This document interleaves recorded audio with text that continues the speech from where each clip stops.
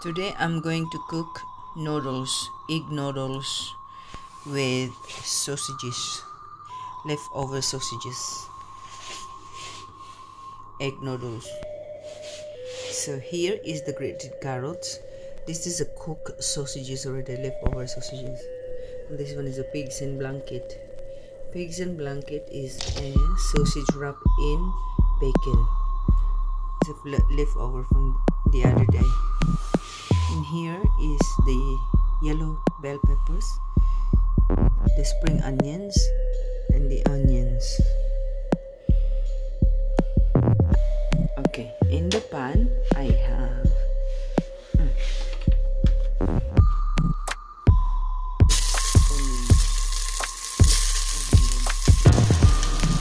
next I will put is the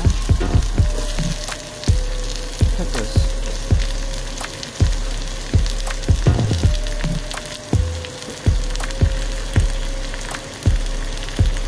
Sarap yung amoy.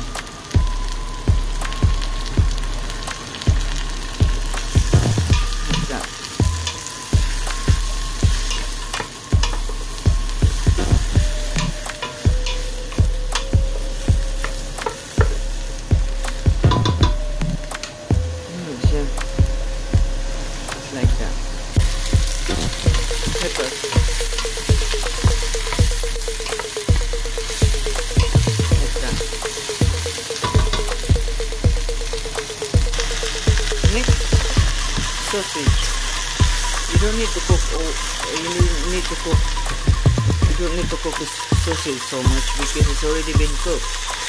You see, just need to cook the vegetables that goes with it. Ganda ng kulay. The color is so beautiful. Next is the grated carrots. I'm lazy to slice the carrots, so I grate it. Para-paraan lang mga friends. Yeah? Depends which one's work for you. So this my cooking. Works for me and my family. Now in with the noodles. Like that.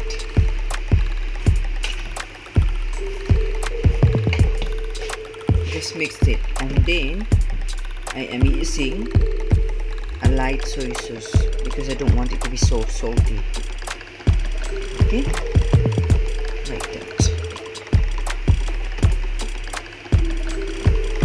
Just taste and calculate, folks. Look, taste it and calculate it, see if it suits to your taste buds. Okay, and I'm using a little bit of dark soy sauce to put a little bit of color on it, because the noodles, basically the noodles should be a little bit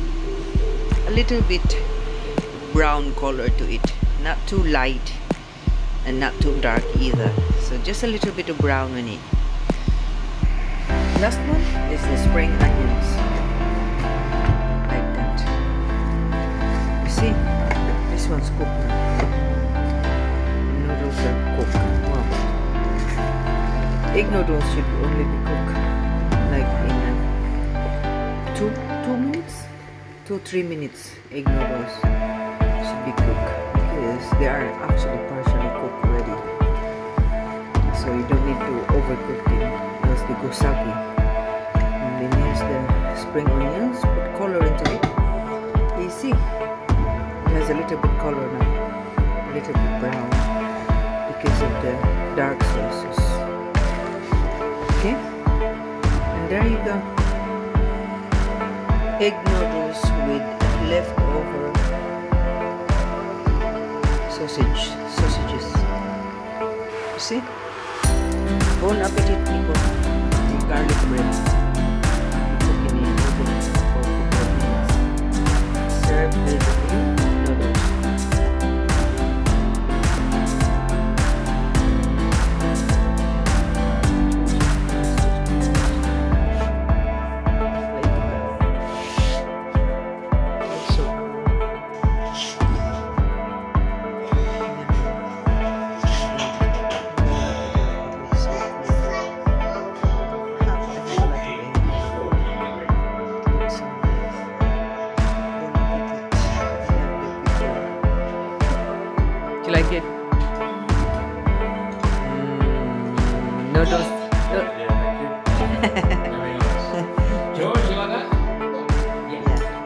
Oh, lovely, George, lovely. Yeah. Hi, guys. Hi, vlog. Hi, guys. Hi, vlog. Hi, vlog. Hi, guys. Anyways, today I'm going to make a cough potion. Gamot para sa ubo. Sa mga Bisaya, tambal sa hubak. All natural. So I have the lemon slice in here. Look, this one here is already been sliced. Look, see? And then I have the ginger, because I have a sniffles this last couple of days and I have a dry cough, dry throat. So I am making a cough potion. Okay, so in a pan, there I'll just put, I slice two lemons in there, and then I have the ginger. You can choose the ginger, to peel the ginger, or just slice it straight away like that. Just wash it and then put some water and boil it, and that's it. Your cough potion has been cooked in the pan like that. Just boil it. You can boil them slowly or boil them quickly with a fast fire, or boil them slowly. See? That's just water, lemon and ginger. Yeah.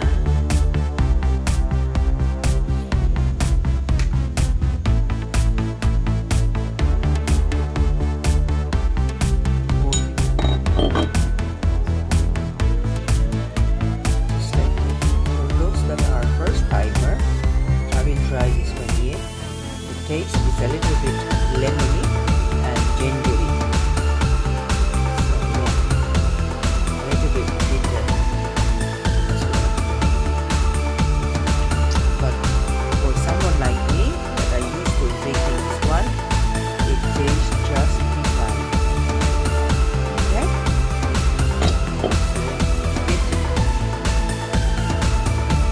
Boil the potion like that. You mix it with sugar or you mix it with honey, and that's it. Your cough potion is complete. Here are my honey choices, folks.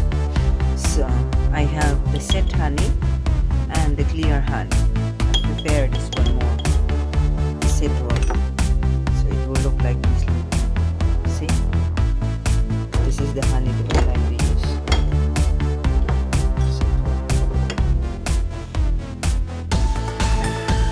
So in here, I have clear honey ready. You just go. So I have the clear and the set honey. This is how I do it. Cough potion. Like this. So you just have to mix it.